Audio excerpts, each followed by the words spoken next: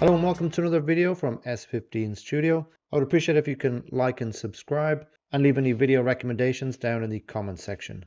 Be sure to check out my website s15studio.com where I have courses on Revit and AutoCAD. I'm currently running a 50% off launch sale on my AutoCAD beginner to expert course, so be sure to check that out before it expires. Once you've gone over the system requirements and ensured that your laptop can handle the software, we'll then go to download the free trial.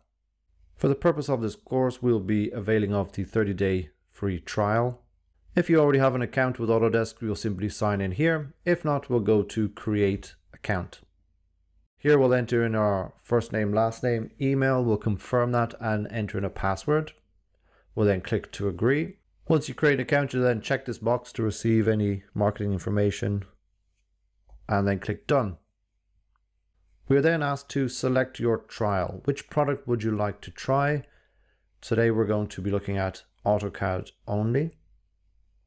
We'll select next. We're then shown the system requirements again. We'll then click on next. So how will you be using the software? For the purpose of this course, we will be using it as a business user. If you are a student or teacher, you attend a university which is recognized by Autodesk, this you can check through their website. When signing up as a student, you do have to provide your student ID and they will email your student email address. So if we sign up as a business user, we'll then be given access with a 30-day free trial. So we'll then select our language. I'll be choosing English and next. Here we'll enter in the information about our company. If you are not part of a company, just simply type in personal use, enter in the relevant information. We'll then begin download.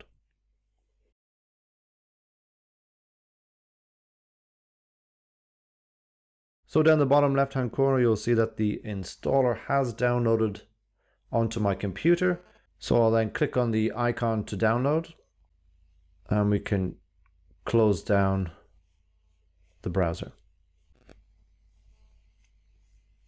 So we must agree to the terms and conditions set out by Autodesk. We'll choose where we want to install the software and typically see program files. Autodesk is where we want it to end up. Click next.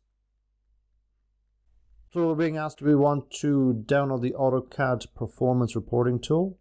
And what this does is it will log any issues that we're having and send them to Autodesk, which will help the diagnostic team figure out the issues that we're having. So for now, I'm not going to install that. We'll then click on install. So I need to go ahead and restart my computer to complete the installation. So I'll do that now, and you should do the same. Now that the software has been installed, it now appears on our desktop. So we'll open that up with a double click. Because I have the previous version installed on my computer, it's asking me, do I want to migrate my custom settings? So yes, this is what I want to do. So what they have selected is what I'm happy with. So I'll tick to OK and continue on.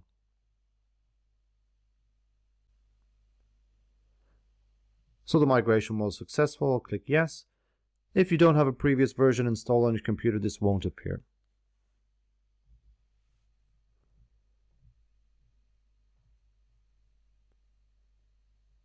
So now the software is opening up.